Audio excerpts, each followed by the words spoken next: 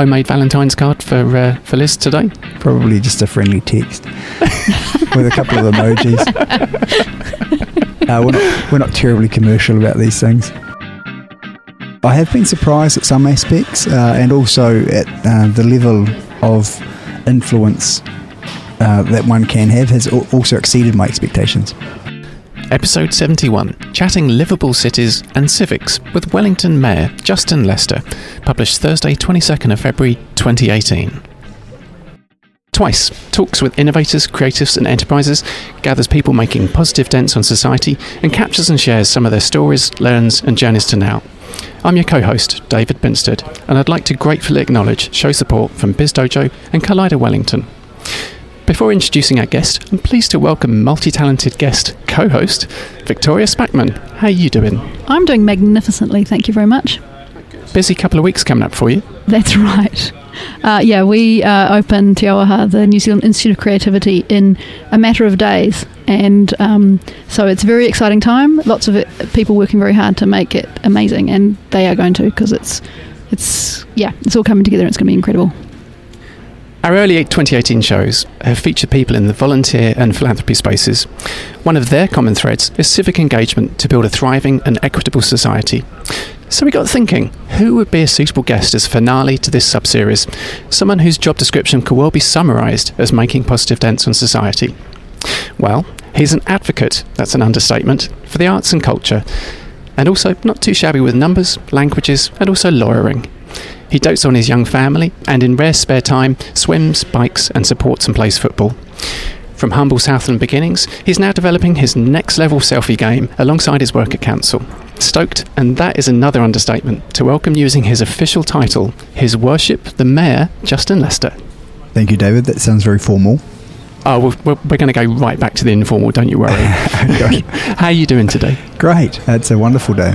Oh, cool. Has it been a day in the office or a day out and about? A bit of both, which is the great thing about my role as well. No 2 days are the same. Do you feel sometimes like your life is organised by other people, though? Somewhat. Every day is certainly planned, down into 15 or 30-minute increments. So we had a period between, I think, 11 o'clock and 1 o'clock. We had about 6 meetings and no time for lunch, which was awkward. But it's busy. It's good fun. The one statistic I didn't check was how many employees has Council got? Is it about 3,000? About 2,000. 2,000. So how many names do you know? A good chunk. Good going. Any favourites? Joseph is a good guy. He's a fast walker. Good skill to have in a walkable, livable city, right? Yeah. No, so we like walking around the city, and Joseph enjoys coming along for the walk. Really, really interested to ask, is being mayor largely what you expected, or have you been surprised with a few things? It's largely what I expected. I had the benefit of being a councillor for 3 years and deputy mayor for 3 years as well. I have been surprised at some aspects, and also at the level of influence that one can have has also exceeded my expectations, which has been good. In what way? Because that's something I was really interested in before the election. I don't know if you remember that. People often say, can you actually make a change? And you can make an enormous change. You can determine the future of the city in the short term, medium term and long term based on a series of decisions that you'll make. And if you've got the organisation, a 2,000 strong workforce, working towards a focused narrative or a set of initiatives that you're very clear upon, then you can have a dramatic impact. And that's been great. It's a bit of a shame that you had to get rid of Paul Eagle for bad behaviour. I mean, some of the selfies were really ugly, to be honest. Look, it's always been a lifelong ambition of his to go up to Parliament and a dream, and it's great to see him fulfil it. Yeah, totally. I was just trying to count how many selfies you've got together and whether it's more than the number of selfies you have with your family or not. And I think it's about evens, to be honest. It's to be fair, I probably spent more time with Paul than I did with my family, which is slightly sad. Not for Paul. Yeah, no, Paul would have been great with it. Liz, perhaps quite happy, I'm not sure. From time to time when I go home now, I think she's feels somewhat... she enjoys the autonomy, perhaps. Paul having flown the coop, Jill Day as now your deputy mayor. How's she settling in? Yeah, she's doing a great job. She's got the mana, the respect of other councillors. She's new. She's only been on council herself for a little over a year, but seamless transition, come straight into it, and doing a great job. I touched on the selfie game, and I meant it in a quite light-hearted way, but I think it's got a really serious point to it, which is that you're kind of building engagement. Do you even enjoy doing so many selfies? Is this you at the core, or is this you presenting a facade? No, look, that's probably me at the core, in terms of, I hope I'm a fairly gregarious, open person, get on well with people. Having said that, I mean, for a long time I didn't use Facebook. At the same time, there's a certain, I think for many Southlanders, a certain humility that you don't put your head above the parapet, you don't sort of shout about what you're doing. So that took some time for me to actually engage with. Having said that, it's good fun, and that's my personality. Maybe just diving into the first of our few topics, this whole idea of livable cities. What is it that you think makes such a livable city? Firstly, the people. Wellington's got quite a different feel to it than many other cities around the country. Quite different from Auckland, quite different again from Christchurch. For a start, it's not cliquey. People have got an open mind, prepared to meet new people. It is compact, it's easy to get around, which is great. Look, the first time I came here, I remember thinking, I can't believe there are skyscrapers in Wellington. I'd never seen a building more than sort of 5-6 stories tall. All these people in this quite dense space. You feel alive walking down the street. That's great. But in terms of making a livable city, do you think skyscrapers are in Wellington's future in terms of density? That's the only option we've got. We don't have the luxury of a lot of land that we can build upon, and so we're going to have to go up rather than out. And to be honest, that's what makes an interesting city as well, I think. I've lived in plenty of places that are flat and spread out, and I don't enjoy them nearly as much as I do this one. And this is a city that is literally on the edge of the world. We sit facing up the Pacific Ocean one direction, Cook Strait and the Tasman Sea in another. We've got a multitude of earthquake faults and tectonic plates that are rubbing one another directly beneath us. We're not far off the furious 50s and the roaring 40s. And with climate change and sea level rise, I mean, that's an issue for us too. So if you're scared of the future, you probably want to search a place that is less interesting. But that's what makes Wellington so much fun. How cool do you think Wellington is? It's pretty cool. It's pretty cool in an understated, quirky, irreverent Kiwi way. I think it's funny, if you depict Wellington as a couple of individuals, it's probably Jermaine Clement and Brett McKenzie. Understated, quite funny, quite dry, and just a bit different. I had a audience question from, I'm guessing, one of the organisers of the Off-Grid conference where you're speaking, I think, either next week or the week after. And they asked me to pose to you the thought about... maybe give away some of your presentation. What is it about experiential cities that is kind of like their USP? What is unique about them that is either difficult to copy or is kind of like a signature for them? What do you think Wellington has? Wellington's got great design for a start. Everywhere you go, there is a point in a place. There's a certain heritage. There's an experience that you have in this city, and you won't necessarily have in others. And that's whether it's reflecting. It's a nod to the history of the city. It's a nod to the built form, the architecture, the heritage. You can see it's a lot of thought has gone into it, and it's part of what I enjoy about the city. We then got into reconciling livable, experiential cities alongside the important issue of affordability. So we've got some definite challenges, but those aren't unique to Wellington. They're unique to cities that are sophisticated, where people want to live and have a great quality of life. And I look at others like, be it Berlin, be it Melbourne, slightly different because doesn't quite have the compact nature that we have, or San Francisco is a very similar city on the American continent. You've got to remember, though, it's some of the advantages of Wellington also create these disadvantages, but also don't view the city in isolation. We've got an entire region, and people are attracted to the compact nature of the CBD, and that's where the vibrancy is. But we also have Porirua, Lower Hutton, Upper Hutton, the Kapiti Coast. We have the Wairarapa, where there's plenty of space for people to live in much more affordable accommodation as well. But we do want to make sure that people can actually live in our CBD too, and that's why it's great. We've got 2,400 social housing units. We're working on a scheme to develop more affordable housing units, and that'll be proactively invested in by the council.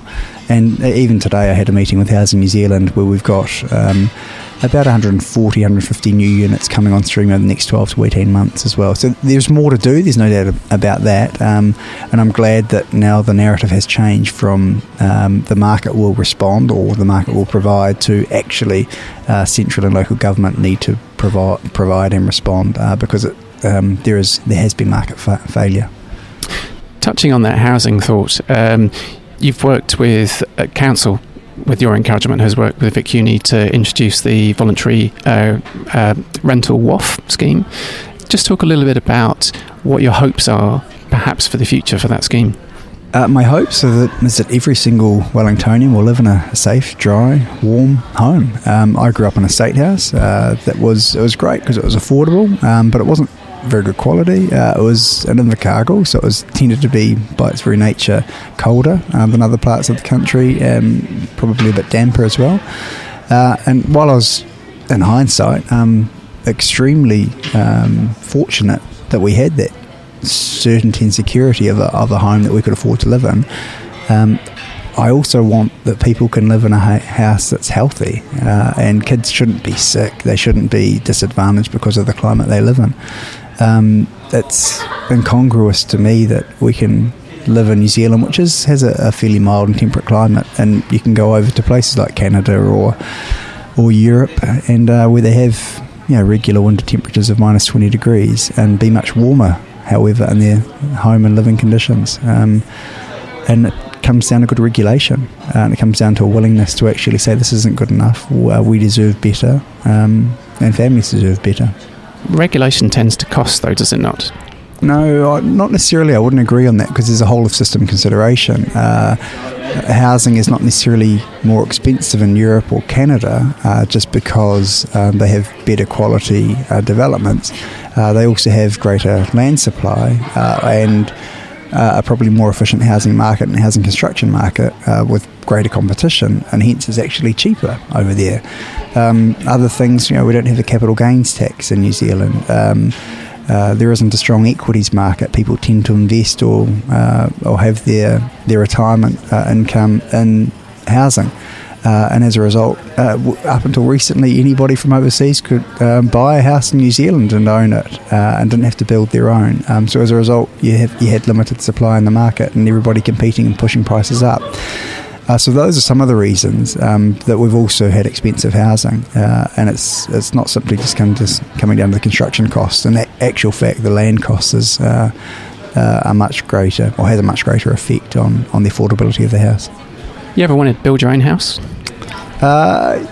Maybe, yes. I would love to. Having said that, I've just watched my in-laws go through that process, and it's extremely taxing as well. So maybe when the kids have moved on in a quieter time, but certainly not right now. Is that build your own as in, do it with your own hands, or is that stand around pointing at things? No, a combination. I mean, I am useless. I've got office boy hands and have no handy person skills whatsoever.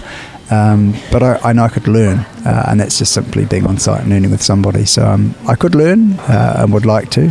Don't have the time right now. 2 law degrees, no less, so there's a reasonably significant amount of proof that you can learn pretty fast. Yeah, well, I think anyone can learn if they put their mind to it, and I unfortunately haven't really had the experience of learning on a construction site, and I like getting involved in things and wish I could, but up until this point in time haven't had the chance. Do you mind me asking, just thinking about education very briefly, why you chose to study a BA in German? A couple of reasons. I'm also a bit of I find loopholes and shortcuts in life, and I'd lived in Germany for a year and was reasonable at it, And I thought, this will be an easy way to get good grades and get a quick degree. And also, I didn't really know anything about the educational university system. I was first in family to go to university. Parents hadn't been there, nor had my siblings. And I didn't know that you could go to university and study law. I thought law school was a separate entity. So I was a bit confused. Too much American television. Yeah, I think so. That's my only experience of law school was on TV. Yeah, that's why so many people stand up and think you can walk up to the judge's bench and things like that, because that's what they say on American television. You just can't do that in New Zealand. Joseph's not a lawyer as well, is he? He's a journalist, a very good journalist. He's written 50-odd books, actually. He'd be the, I'd say he'd be the preeminent sporting journalist, author in New Zealand. Would you say that too, Joseph? I wouldn't say it, but I'm happy that Justin's saying it. Good work. Would you call him your left or your right-hand man, or just someone who hangs around a lot? Just a guy that works in the office.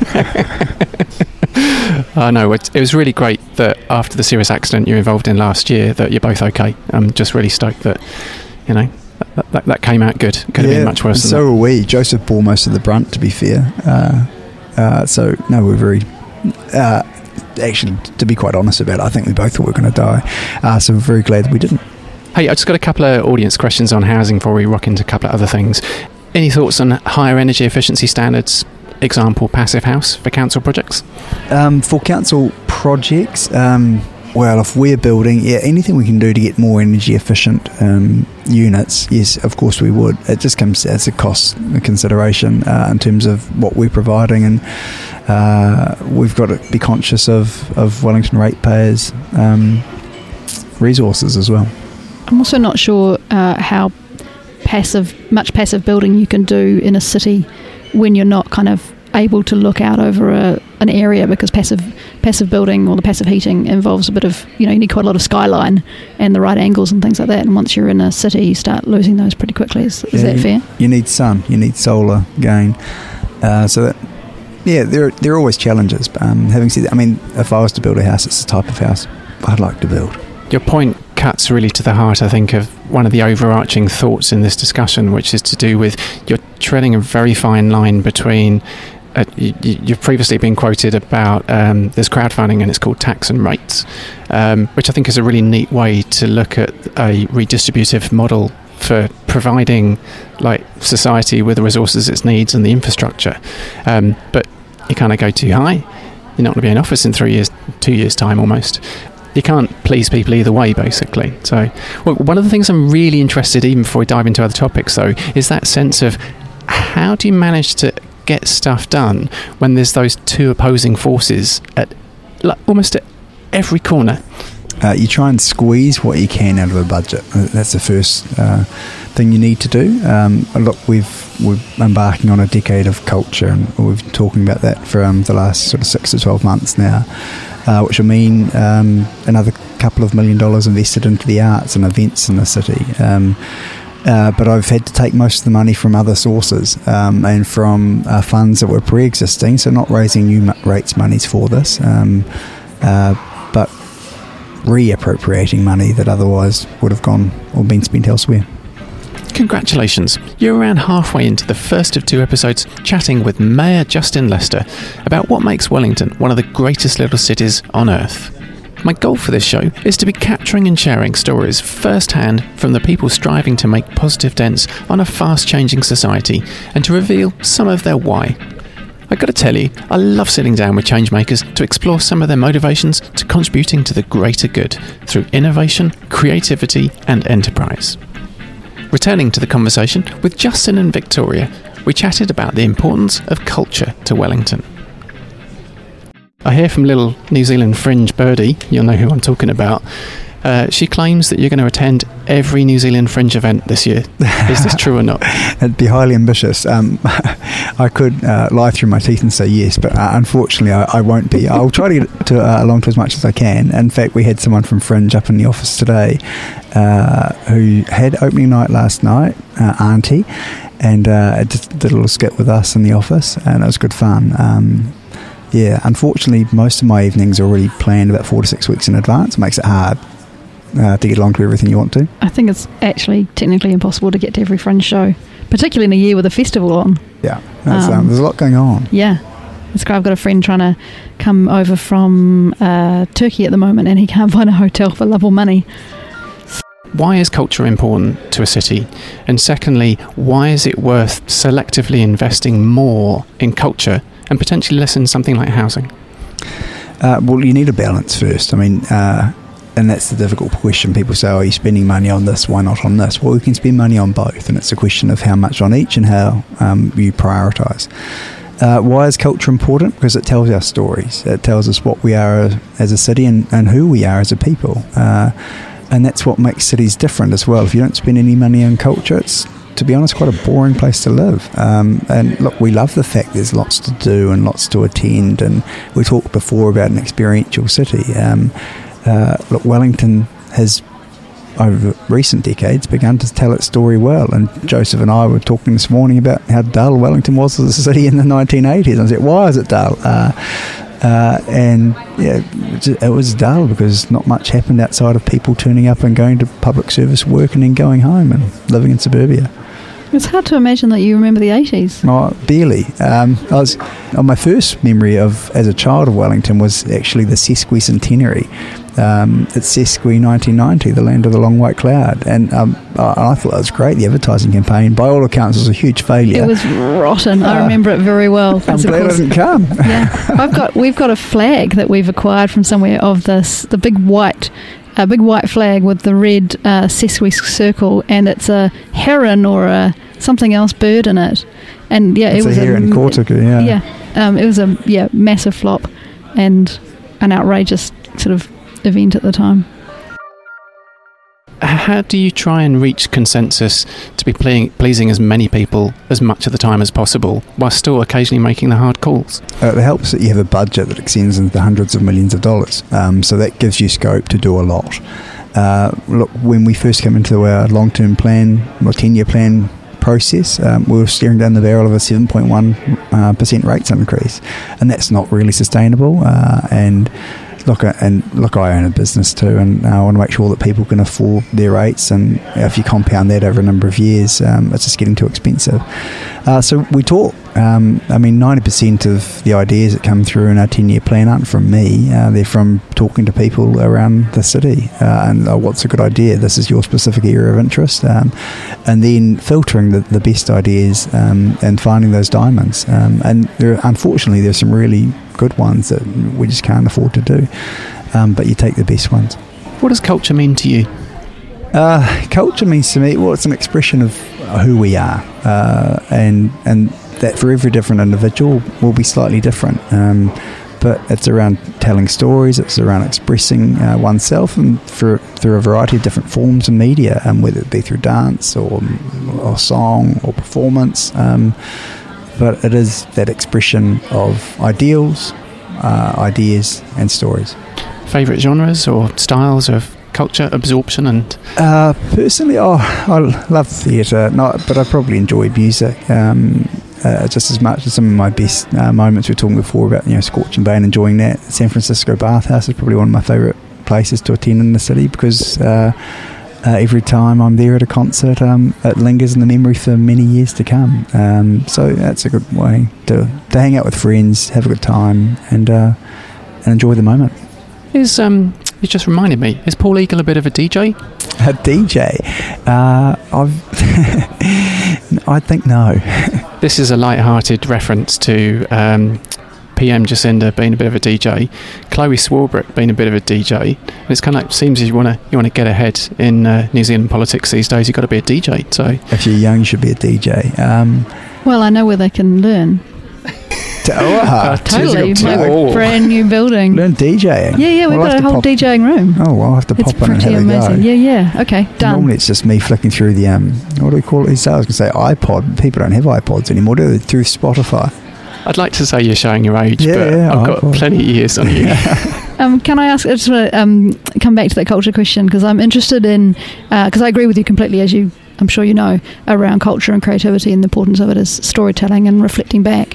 I'm thinking also about participation, because it's one thing to sit in an audience and enjoy something, or stand in a crowded bar and jump up and down, which I'm sure is part of your collective memory. But the other part of it is the engagement and doing it yourself. Is that part of council plans or part of your approach to this? So we want to enable people to do whatever they want. Whatever their dream is, we want to help them or allow them to do it. A variety of means we can do that through making the arts more accessible, through, for example, if we're talking about a painted or art form, and that's making it publicly available through the galleries or our funding that we provide, or if it's about putting it on the external facades of buildings to inspire people to seek a different course. In terms of accessibility, and that's part of the reason I'm doing this. One of my lasting regrets, and something I hope to change in the future, is I don't play a musical instrument, and I wish I could, and certainly encouraging my kids to do it, and simply because we couldn't afford it as children.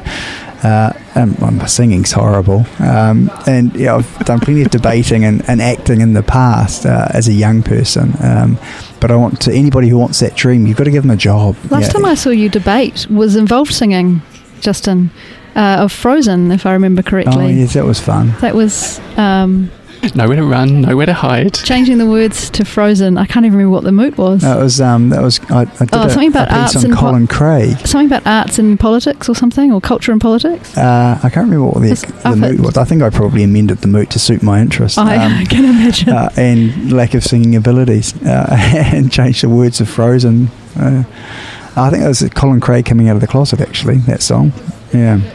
Sorry, I just had a flashback from sitting at the back of Bats Out of Sight and remembering Justin singing. We do get from people is, look, for an order for someone to sustain their enthusiasm or their career in the arts, is you've got to give them a job. You've got to be able to pay them to do it, and we can do that through certain ways. But ultimately, for many institutions, more funding helps. I then asked Justin another audience question about how council hopes to support keeping large and small venues open. One thing we want to do this year is, so we've gone through a venues review and said, look, we've got to make them more affordable, particularly for local organisations, and so we'll be doing that, and that's through providing subsidies. You want to make sure you distinguish between commercial ventures and either not-for-profit or non-commercial ventures, and supporting local entities as well. What's the latest on the town hall? It'll be finished in 2021. It'll be great. It'll be wonderful. The irony, of course, is I was just reading a document yesterday, which was when they relaunched in 1992 the town hall after its refurbishment and earthquake strengthening. I just wish they'd done the strengthening properly. Yeah. Because we're back there and spending $90 million doing it again 20 odd years later. So we'll be done in 2021. Symphony Orchestra will have it as its permanent home, as will the Te Auaha School of Music, and it'll be wonderful. Is that locked down too, the School of Music? Yes. Oh, great. For the town hall, absolutely. It's next door. Yeah, next door is the question, and they ideally want to be based closely. It's just a question of the best building and the earthquake strengthening of it. Like your fireworks, do you? Fireworks, yeah. For kids, perhaps. And I enjoy a good fireworks. Chinese New Year, we've got fireworks this weekend. It'll be great. It's good fun. I'm not one that's going to necessarily travel all the way into the city just to watch it for myself, but I'd take the kids. I think moving the fireworks to Matariki was a genius move. Thank you.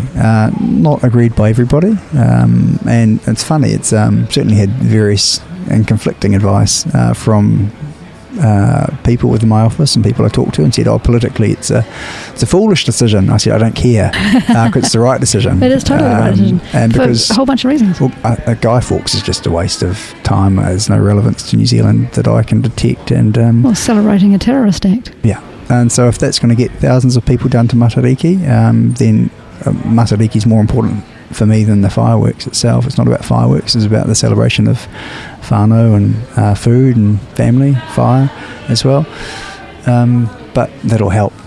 And winter, which is a much more appropriate time. Well, not quite winter, but almost. Yeah, be good. I hope we get some decent weather too. Like darkness, for example. Well, exactly. That would really help. That's one of the other things about Guy Fawkes, is that you're waiting till 9 o'clock, and by that time, meh. Kia ora, it's David here, rounding out the first of 2 episodes chatting livable cities, culture, and some of the things that make Wellington Mayor Justin Lester tick in the pod cave here at BizDojo Co-work Wellington. After this short outro, you'll discover us quaffing and rating fine New Zealand craft beer and continuing the conversation at a different tempo. The second episode publishes next week and delves a little more into his personal impact journeys to now, alongside transit and infrastructure talk, and tech as a driver of current and future prosperity. The next guest in your ears is Christine Langdon, CEO at the Good Registry. She chats with Rebecca Stewart about the recently launched social enterprise which magically simplifies gift giving to help good causes and reduce waste. I want to shout out the two organisations supporting me to deliver this show. BizDojo are creating and facilitating communities of talented, interesting and clever humans pursuing their passions through a burgeoning network of co-work spaces across New Zealand. Their goal is to facilitate communities of people to collaborate in an inclusive, friendly and respectful environment, with flexible options for small and large teams and contract-free plans to suit any business. Go develop and deliver your purpose over at bizdojo.com. I'm also grateful to Collider Wellington, which deliver a lively and diverse monthly programme of largely free events. Access world-class intelligence, hang with some of the smartest people on earth and learn something new. Their goal is to help you connect with thought leaders, emerging entrepreneurs and inspirational experts to support the growth of the greatest little city on earth, Wellington, New Zealand. For all the details, go to colliderwellington.com. That is spelt Collider, Wgtn.com. You can find show notes and links in your podcast app of choice and via twicepodcast.com, where you'll also find today's episode match from the archives, number 48, featuring Culture at the Sharp End with Joe Randerson and Heather O'Carroll talking life in the experience economy. Connect with the show on Twitter and Instagram at twicepodcast. Justin Lester, just about anywhere. Victoria Spackman on Twitter at VictorianPurple, and me on Twitter at David_Binstead. Are you ready for a beer? Oh yeah. It's very pretty. Now this is Garage Project's Golden Age, which is a blended sour, in fact. First beverage of the day, gentlemen? First alcoholic one. Yes, safe to say. On the record. Yeah. Anything off the record that I definitely won't put in the edit? No, first drink of the day. Kia ora.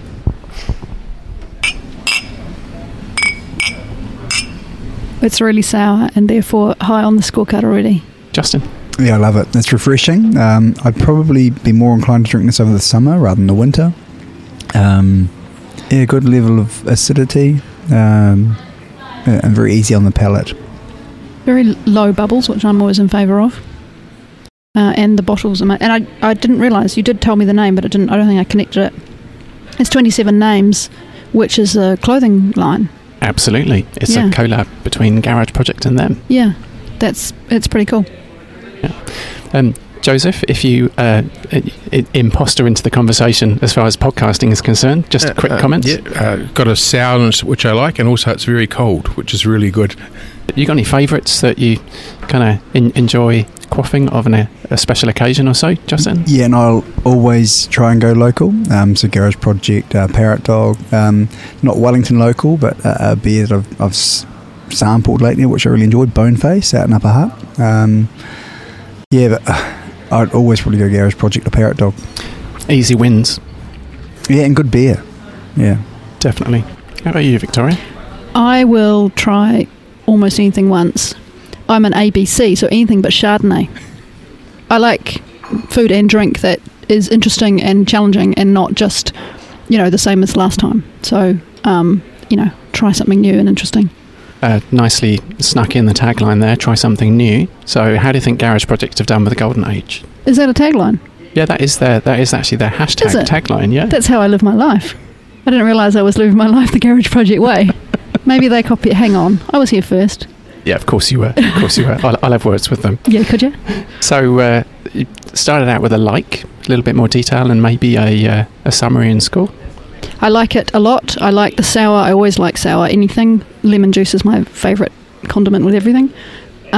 This is great. I'll drink this a lot. It doesn't taste alcoholic, which is slightly troublesome. I would buy this again today and tomorrow and the day after. Score out of 10? 46. 46 out of 10? Yeah. That's pretty good going. I'm half a glass down. And Justin, spent quite a bit of time in Germany, talk about later, but how does this compare with the beer halls and beer available on tap there? Yeah, quite different because they're very traditional with their beers, tend to focus on their lagers, their pilsners. I mean, although they've adopted that from the Czech Republic. I've drank many a lager in Germany, and it's very good beer, and they operate by the notion of the Reinheitsgebot as well, which are only 3 ingredients, and you can't put anything else in, which I quite like. It's pure, it's as organic as it's going to be. But I love the sour beer. I'd give it a decent 4.5, 4.8 out of 5. Again, I'd prefer to drink it over the summer, I think. Refreshing, quite happily in the middle of the afternoon, probably not too late in the evening, but it's very good. How do you think it'd go down at council? I think they'd give it a nudge. Depends. They're pretty into sour, aren't they? Yeah, some of them.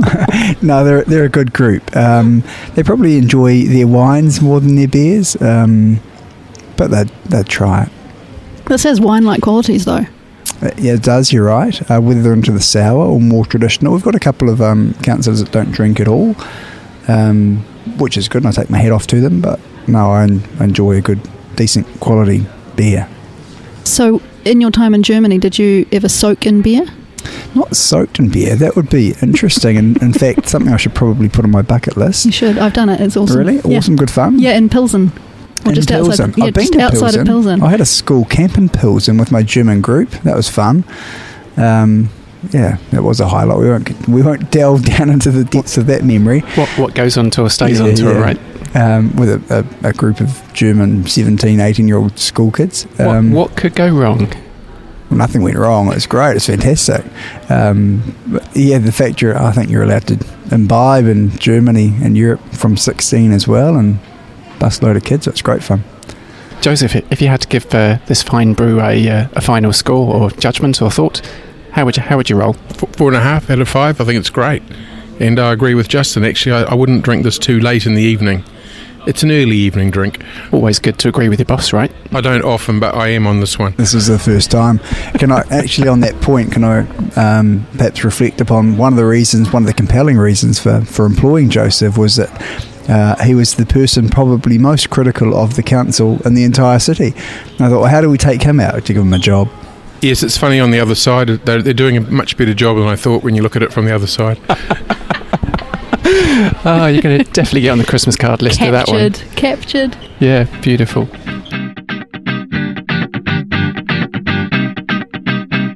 My goal for this show is supporting purpose-led people movements through talks with innovators, creatives and enterprises making positive dents on society, which neatly is the acronym for the show title, TWICE. Come for the innovation, creativity and enterprise, and stay for the journeys to now and craft beer tasting and rating in long-form episodes. Thank you for lending us your ears, it means a lot. I hope the conversations offer inspiration and encouragement for making your own social impact in whatever shape or form. This is one of more than 70 tightly edited conversations published since September 2015, focused on capturing and sharing the positive dents people are striving to make on society. Show family and friends how they can access this and many other shows on their digital devices by sharing the free gift of podcasting. Start them on the digital radio journeys by setting them up with this show via one of many locations, including Spotify, and they'll think you're a magician and a guru. Links to all the listening location options are right in the show notes, accessible via your podcast app of choice and over at twicepodcast.com.